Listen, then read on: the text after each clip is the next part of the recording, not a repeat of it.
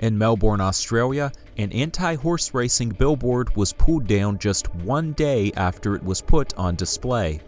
The billboard featured the body of a horse that had been killed in a race from the previous year. Obviously, horse racing companies found this to be offensive and misrepresentative, but it was public outcry that had the billboard removed so quickly.